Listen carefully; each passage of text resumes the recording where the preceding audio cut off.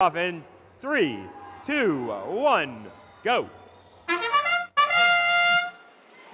As we get into this match, Team Hammond with their small and light robot will move over the charge station. They've been working with impressive consistency on the autonomous stage, and they're going to balance. Their counterparts, Castle Robotics, will do the same. It's 37-34 as we get on into the driver-operated period. 64-98 with that 8-wheel tank drive zooming across the field and quickly placing a cube in with their simple yet very effective placement system. The blue community has 3 robots in it, but Hammond and Digital Goats quickly do leave, sliding back across the field. There's plenty of contact going on in the middle, courtesy of Team 135, the Black Knights.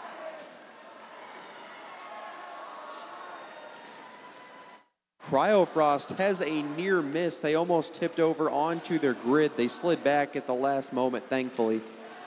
They did score a cone. They are going to think for a second, wait for the traffic to clear, slide back across the field, and cycle yet again, not even 12 seconds later. We have 75 seconds to play. It's still a close match, 74-72 in favor of the Red Alliance.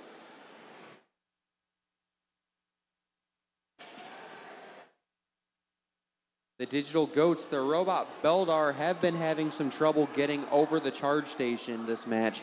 However, it looks as though they are dealing with it at the moment.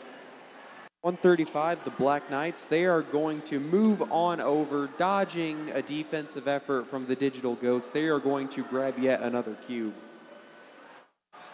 The Blue Alliance is very close to getting the sustainability ranking point. Both teams have completed 1 link in their cooperation grid, meaning that threshold is only 4 links.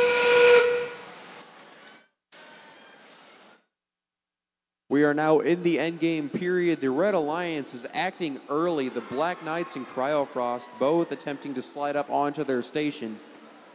Castle Robotics instead choosing to keep scoring to give them an edge. The Digital Goats are up on blue. 6, 5, looks as though they might not be joined. Here comes Cyber Blue. Will they get it? No, unfortunately, they are supported. They are not balanced, but still an incredible last-second effort to get an extra 5 points in a close match.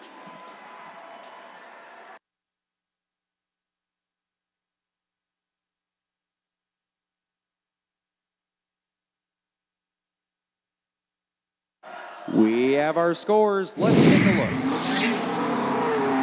And it's the Red Alliance.